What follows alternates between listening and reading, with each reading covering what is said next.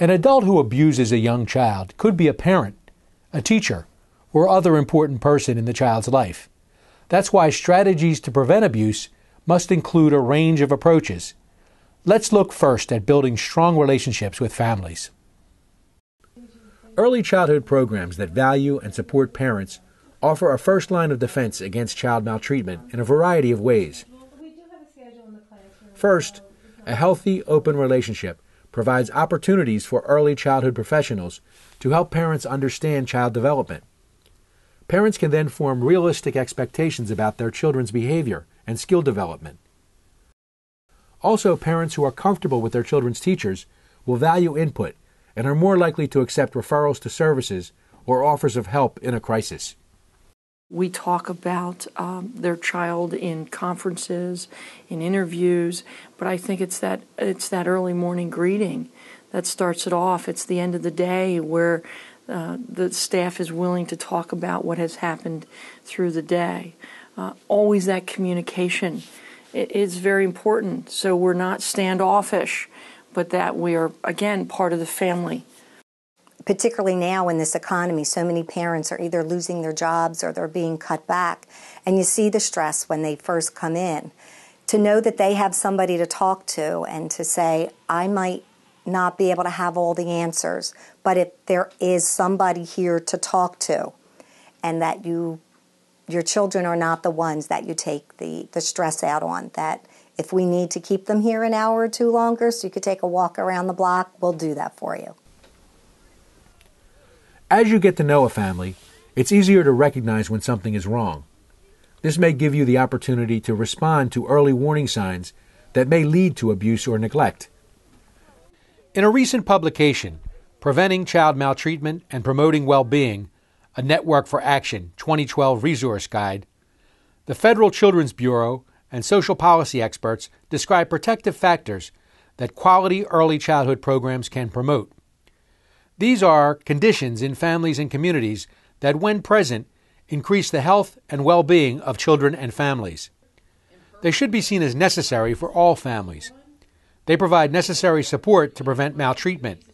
They enable families to care for their children appropriately, even when they are stressed. The protective factors include safe, stable, and nurturing relationships.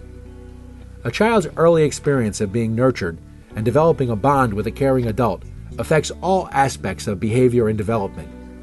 When adults and children have strong, warm feelings for one another, children develop trust that their caregiving adults will provide what they need to thrive, including love, acceptance, positive guidance, and protection.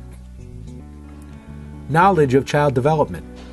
Caregiving adults who understand how children grow and develop can help children live up to their potential.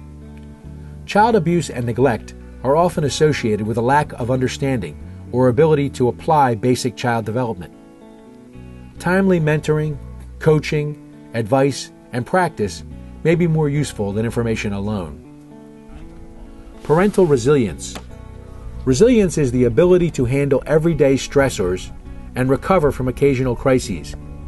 Adults who are emotionally resilient have a positive attitude, creatively solve problems, effectively address challenges, and are less likely to direct anger and frustration at children they care for. In addition, these adults are aware of their own challenges. For example, those arising from inappropriate parenting they received as children, and accept help and/or counseling when needed. Social connections. Child maltreatment is linked to social isolation and perceived lack of support. What helps is having trusted and caring family and friends who provide emotional support by offering encouragement and resources to help parents face the daily challenges of raising a family. Supportive adults in the family and the community can model effective and appropriate approaches to caring for children. Concrete supports for parents. Many factors beyond the parent-child relationship affect the family's ability to care for their children. Parents need basic resources such as food, clothing, housing, transportation, and access to essential services that address family-specific needs such as child care and health care to ensure the health and well-being of their children.